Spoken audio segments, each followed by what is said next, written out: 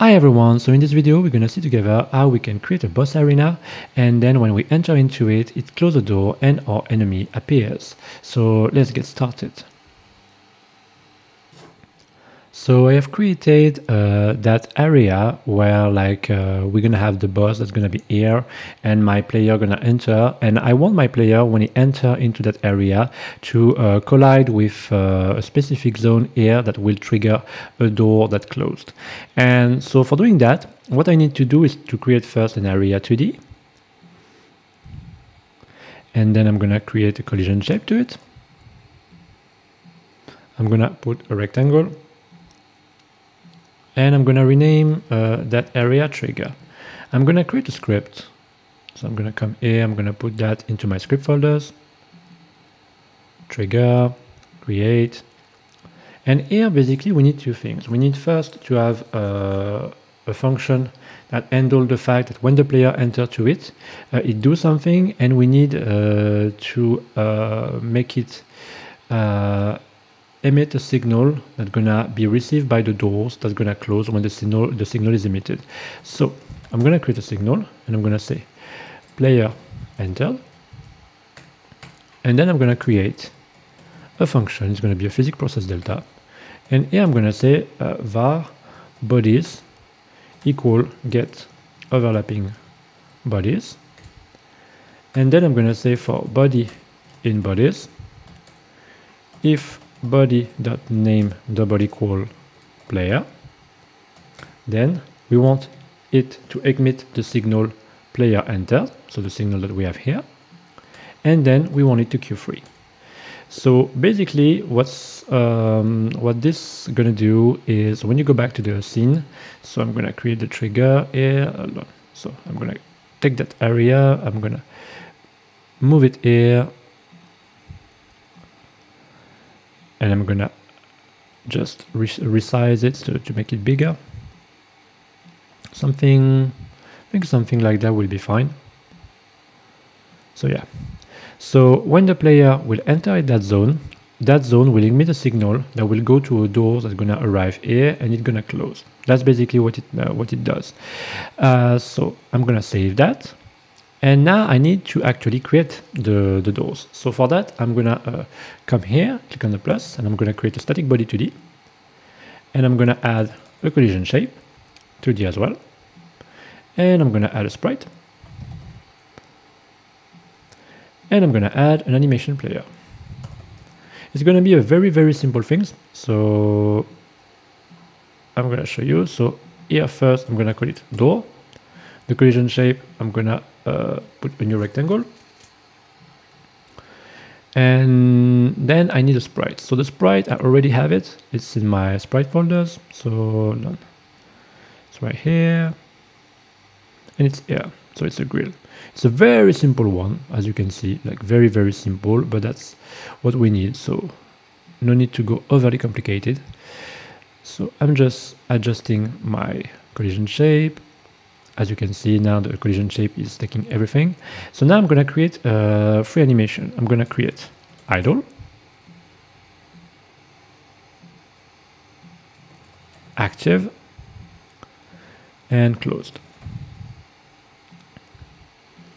So the idle, I'm going to go back on my sprite.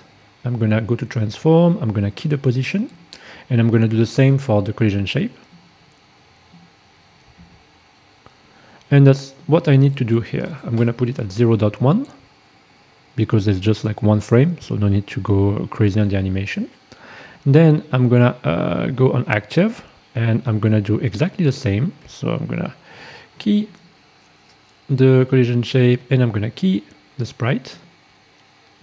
But what I'm going to do now is like around, I think around 6 is good. I'm going to change the position vertically, so it's going to be 96, and I'm gonna key it, and I'm gonna do the same for the collision shape. It's gonna be 96, and I'm gonna key it. So now I need to have the close animation, and basically I just need to have the sprite and the collision shape at the same position. So that's it. So I'm just gonna take those, and I'm gonna move them here. No, I'm just going to move them here. And I'm going to put .1 here. Okay.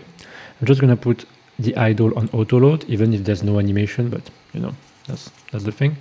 And that's it. Now I'm going to save that. It's going to be in the prefab folder, and I'm going to call it door enemy. And one thing you need to make sure is that on the animation player, you're on the right animation. So here I am on idle, because now I'm going to move my my prefab. I'm going to put my prefab in the scene, and depending, like the animation is going down, if you have the door that is on the animation that's going down, it's going to be misplaced in your game, and it would create like not what you want to do. So I'm going to put my door here. And I'm going to put the door something around here. And I'm going to change the Z index. I'm going to put it to -1. And so normally, if I move it down, yeah, that's good. So now basically what I need to do is going on my trigger. Actually, first, what I need to do is going on my door. Just move it here because it was like in my trigger. And here I'm gonna say, so I'm gonna create a script. Gonna be door enemy, and I'm gonna put it in my script folder. Voila. So now what I'm gonna do is, like, I've created a script, and now that I've created a script, I can connect my trigger zone to my door. So I click on my trigger, I go to node, I go to my signal, player enter, and I connect it to my door that is right here. And now on my door right here, I have that script, and here I can activate the animation. So first thing first, I'm going to call the animation player. I'm going to say .play, and it's going to be active.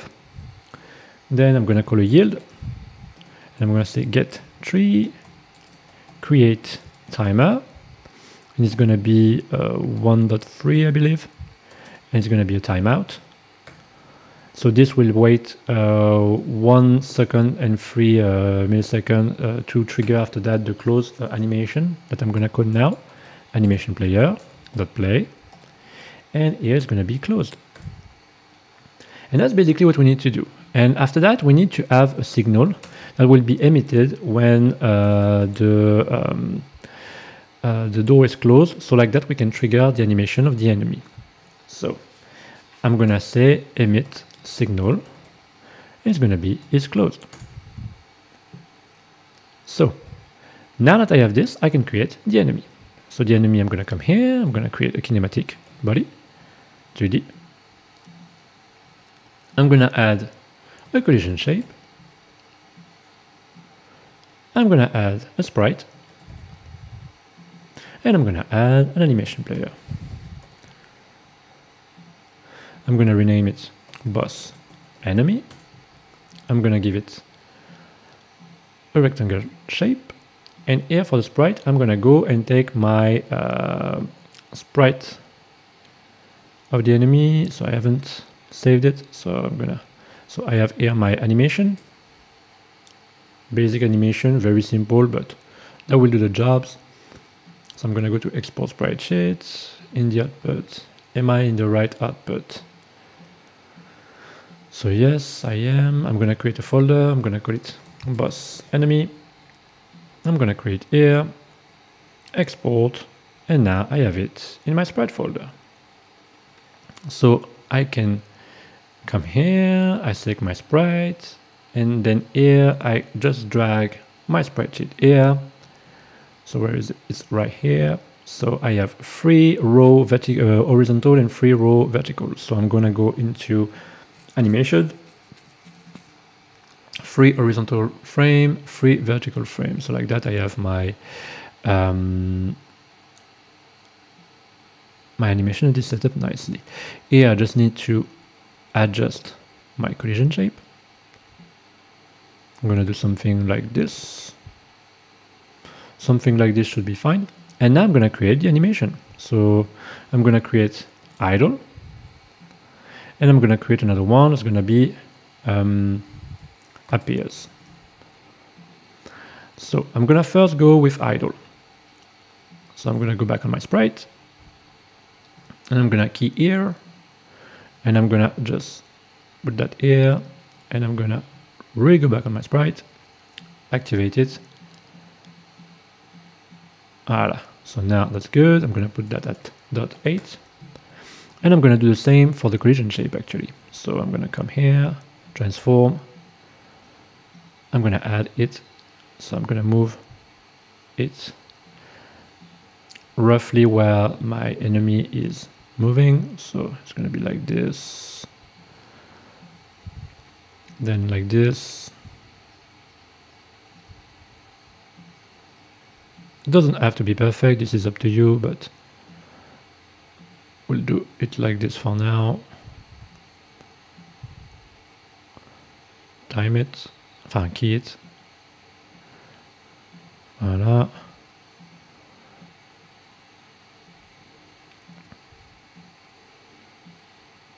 And now that's good. So I'm gonna put that on loop. And so normally, now it should be fine. Yeah, it works fine. Okay, so now we need to actually create the animation for when our enemy gonna appears. So that's what we're gonna do now. We're gonna go on appears. And here what I'm gonna do is like, I'm gonna put something like 4 seconds. And I'm gonna do the same actually. So I'm gonna go back on my sprite.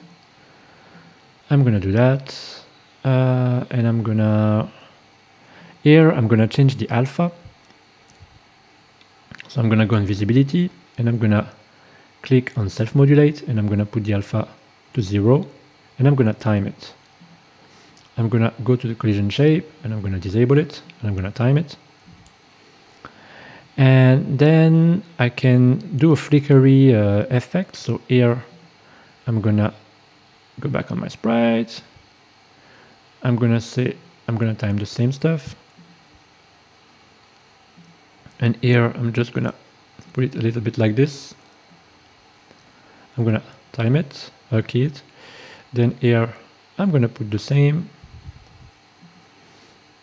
I'm gonna put it back to 0 in the alpha, key it. And after that, I'm gonna create a little break. So I'm gonna put it here. And here I'm gonna key back the frame and I'm gonna put it like this. And I'm gonna go until here. So here I'm gonna do the actual animation. And here I'm gonna say something like it's gonna be here. I'm gonna put the alpha to the max. And so now let's see how it looks. Okay. So here I'm gonna put the end of the animation at 2.4 and that's gonna be it. Okay.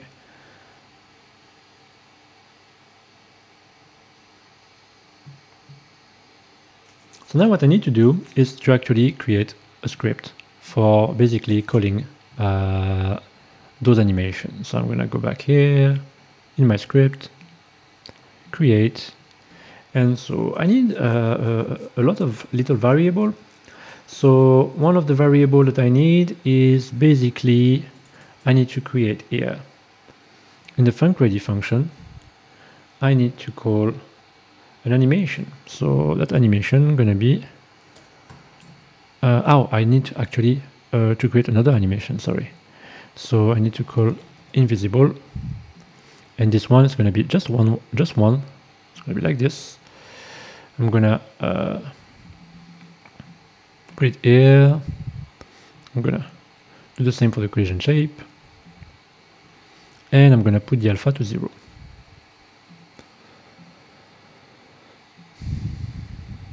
So like that, or no, it's not what I was looking to do. Ah no, it's not the collision shape, it's the sprite that I want. The alpha to be to 0. Voila. So I'm gonna do that, create, and here I'm gonna say .1. Okay.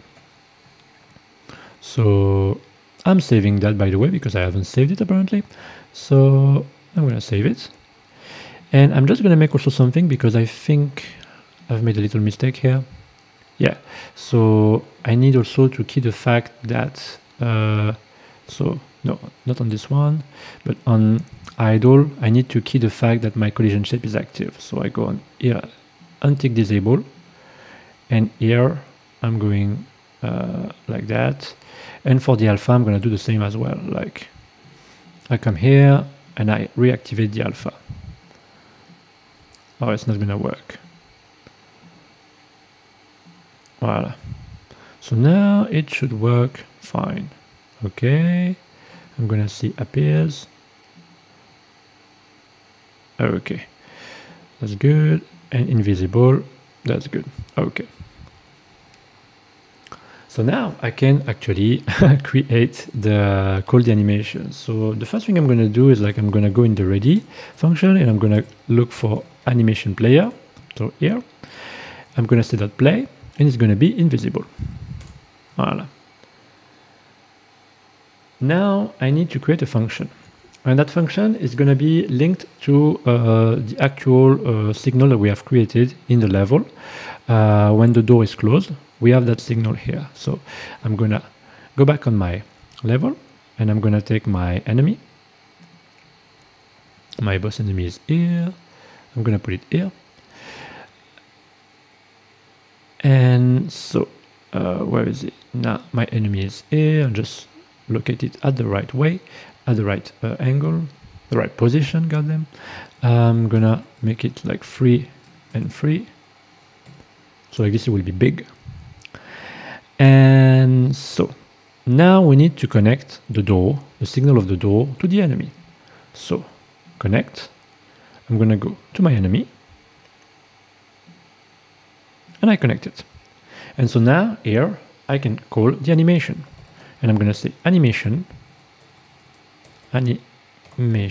player dot play.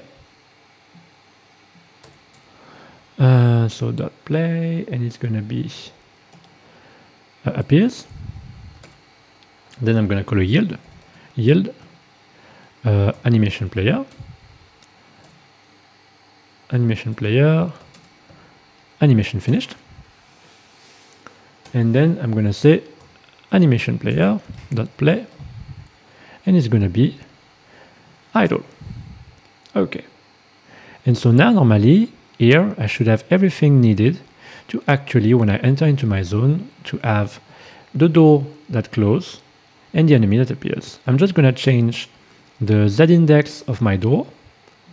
So I'm gonna put the Z index at -1. So like this, it appears behind the tile map. And so now let's launch the game and see how it works.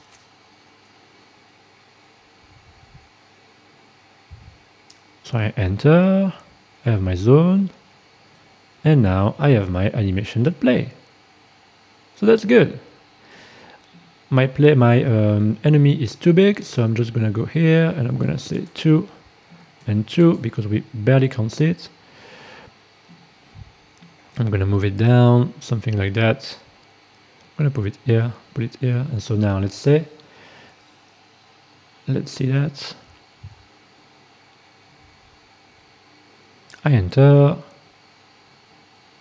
Yes, and now my enemy is playing.